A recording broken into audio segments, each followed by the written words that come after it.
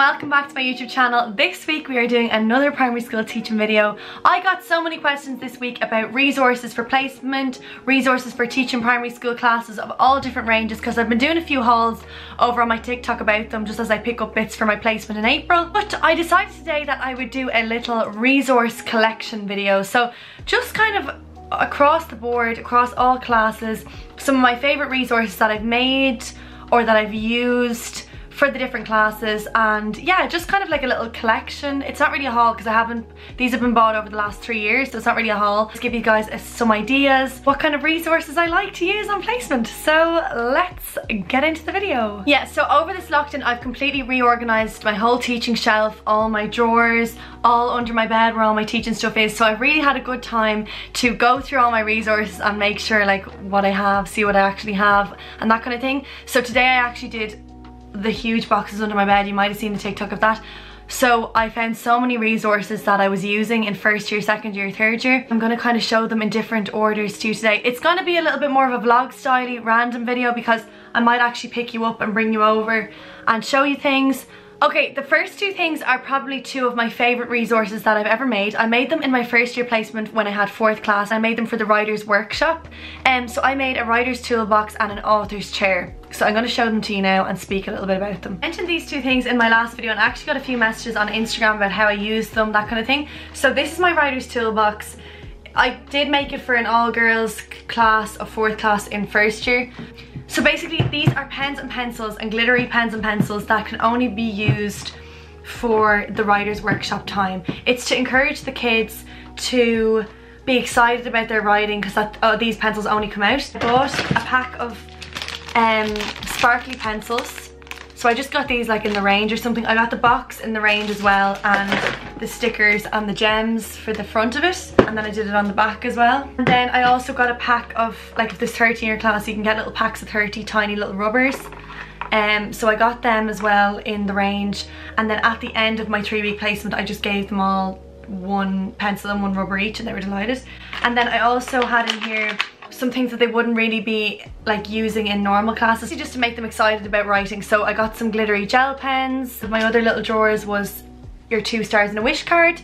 Every writing session of the writer's workshop I will pick out 2 or 3 lollipop stick names of the kids to come up to the author's chair and read out what the work they've done today. Even if it's not finished, they just read it out, and then 2 other pupils in the class will fill out these 2 stars and a wish cards and give them to the one person who read. Here it is. It's just this little box I got in the range and then filled it up with pencils and that kind of thing.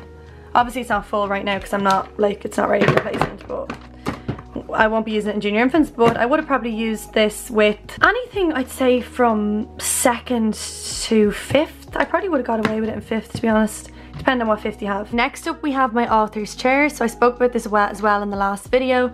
Basically this is just a little small chair from IKEA, relatively cheap, and then obviously when I made it, it was mine. I left it in the placement classroom for the 3 weeks I was there and then just took it home. Same, the stickers were from the range, so I did just some butterflies because it was an all-girls class that I was teaching, and then I just did these letters as well from the range. And then I also just did it on the back in a different colour because I thought that was cute. To be honest, it was relatively inexpensive to make, and like I'm gonna have it forever now. It was one of probably the better things I've made. I would recommend making one of these. They love it. Next thing then I'd recommend picking up, and you can pick up for relatively cheap in the likes of Deals, which is where these are from, Mr. Price, the range. They're just little educational posters.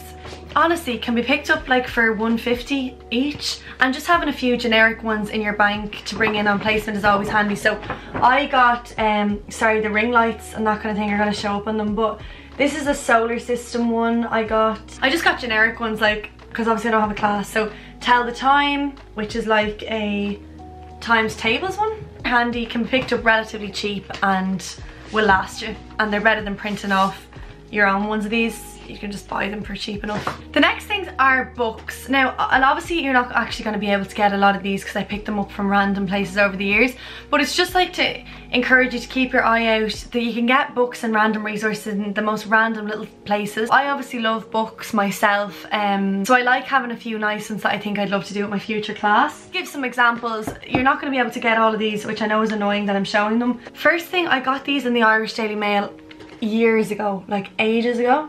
but they're a set of Irish phrase books for the different themes. So law, brethlaw, there's everyone, Tursculla, Bia, there's loads of them.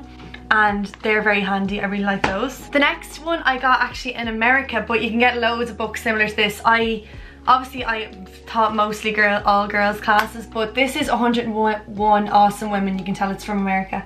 That changed our world. I love things like this. I think kids love like once a week if you read them, just to teach them about someone new that they might have known about, which I think like could be a lovely thing to do maybe on a Friday before you go home, or Monday morning first thing. I picked up these in the range like 2 days ago for €2 each. These are just little maths and English workbooks, but they're good to have as printables for like early finishers, and they had loads of different age groups as well.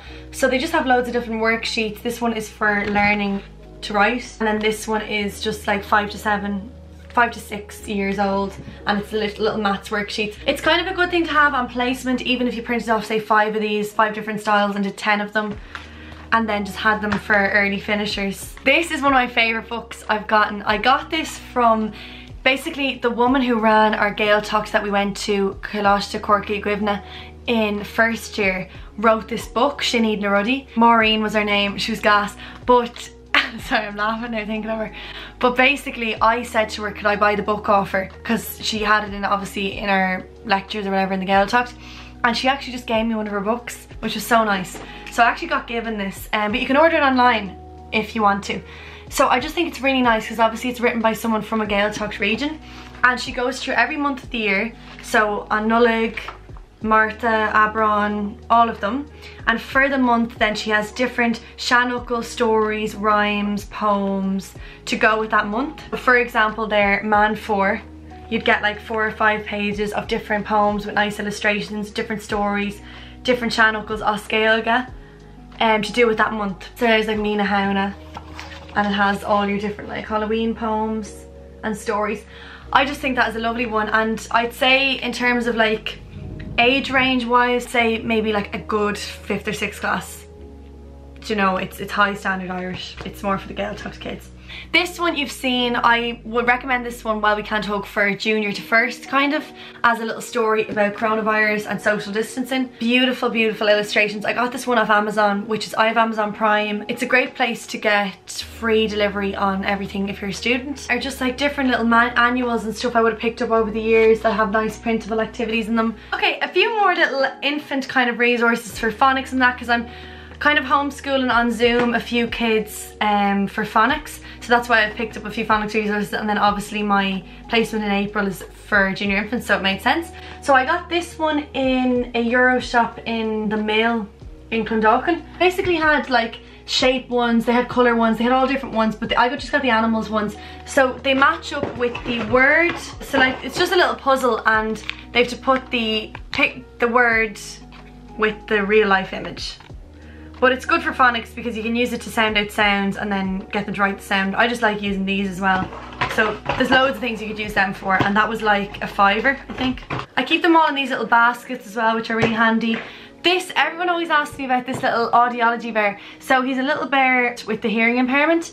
I actually got this off a neighbour who's an audiologist. So I actually don't even know where you could get one, but just it's so important to have these kind of representations in the class.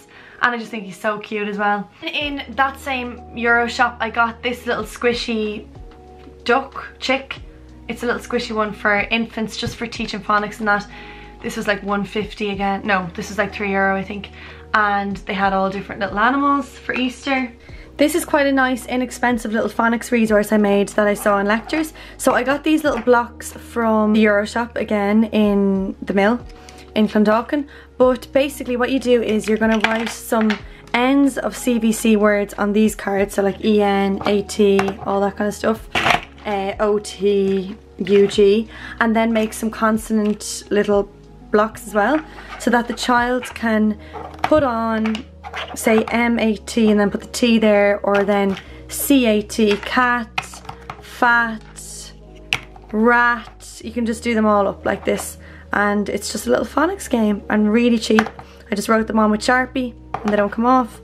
And yeah, I'm gonna do a little bit on like classroom resources. Sorry, my nails chipped, but I'm gonna do a little bit on classroom resources to show you, because I'm actually a hoarder. This is probably the worst thing I'm bad for hoarding. It's stickers. This box is from TK Maxx. It's lovely. They do lovely big boxes like this. And actually I got these labels from the range in Liffey Valley. So like they have stationery, arts and crafts, pens and pencils, and then you can just stick them on the sides of the little clear boxes or little tins or anything like that. So I just thought they were nice. Here's the stickers. It's the Ips. Like the hoarding is really bad first. Like these are all just the Euro shop. There's so many different kinds. Like I just pick them up and don't realise that I have any, and then until they all add up. Like you can get all those books in the Euro shop. They're all the range. Like there's so many. You'd actually be all day going through them. Like I get the numbers. It's really bad, to be honest. Like the foam shapes, Christmas stickers, you know, there's so many. I actually couldn't even, I'm actually a bit embarrassed by that, to be honest with you. There's so much. Obviously don't go as excessive with that, but get yourself a couple of packs of stickers for placement, but obviously I just take it to a whole other level. Then I have these nice little trays for just kind of some markers, whiteboard markers, pens, pencils, all that kind of stuff. This little tin, then I just have pins, rubber bands, like arts and crafts bits, just glitters, that kind of thing, like all that sort of stuff. I made this box today for like small printed resources, so like it's just kind of anything under like A4 size. These are really handy. I actually got given these from a neighbour, but they're Jolly Phonics cards. The word and the picture on the back, they're really handy. I really love these, so anything similar to this would be really handy. Anytime I print and laminate any small resources, I basically label them and put them in envelopes, just so that they're all organised for if I ever need to use them again. A lot of this stuff is just from Twinkle, and then I just printed it out and laminated it. So all my little, like anything like this will go in there. My little Matilda people. Don't want to make this video like a how I organise my teaching resource or how I organise my college notes, because the video will be far too long. But if you would like to see that, give me a comment down below and give me a like or something so I know, and I'll make that one. The biggest resources I make are on A3 cards just from the shop and Sharpies. So some examples of some different resources I made last year for 5th and 6th class. This was an inferencing poster made, and you can pause and screen. These are just all ideas from Pinterest, so I don't come up with these on my own. This is the structure of the Reader's Workshop and the Writer's Workshop. Predicting little worksheet that I did the crystal balls on as well. I really like this one. This is the retelling hand. Music notes. So these can be used for anything. Finally, photosynthesis. This is for the placement that never happened, so I made these. They're never used. Like, super conscious that I always make my videos irrelevantly long, so I'm just gonna leave it there, and I'm gonna give a huge shout out. Thank you so much to Ellie, Jade and Saoirse for watching my video last week and sending me a photo of you watching it. As always, if you do watch it, send me a DM of you watching it, a photo, or put it on your story and tag me if you want. I would absolutely love to see you enjoying it. If there's any videos you want to see, leave them in the comments or just drop me a DM on Instagram. My Instagram and TikTok are here. Thank you so much as always for watching. Please subscribe. We're so close to 2K, which I'm literally so happy about. Stuck to my word of making a YouTube video every week since January 1st, or since the end of December. So I'm buzzing with it. Every Tuesday at 6 o'clock you have a new video. Yeah, thank you so much for all your continued support. I hope you're all having an okay lockdown and looking after your mental health, and I will see you in my next one. Bye.